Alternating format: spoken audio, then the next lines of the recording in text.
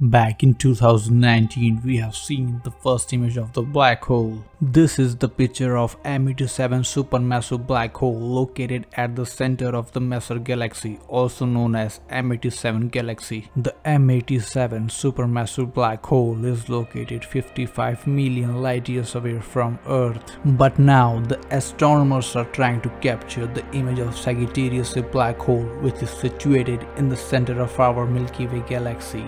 The M87 black hole is located 55 million light years away from Earth, and Sagittarius, a black hole, is located just 27,000 light years away from Earth.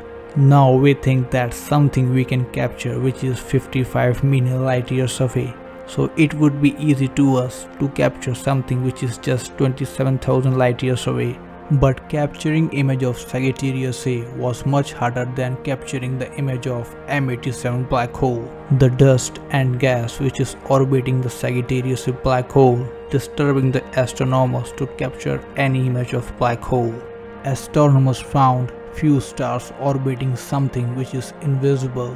Astronomers thought this is something a supermassive black hole only. Then scientists applied a technology which no one has done before. That technology called very long waveform informatory. In this technique, the scientists would be observing the Sagittarius black hole from different countries, but searching something which is 27,000 light years away from Earth.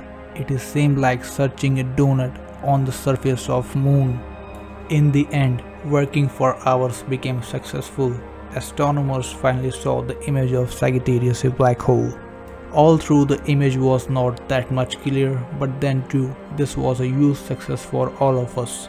So we hope you have learned something new today. If you like the video, then hit that like button, and if you are new to our channel, then subscribe and press bell icon for upcoming videos. Thanks for watching.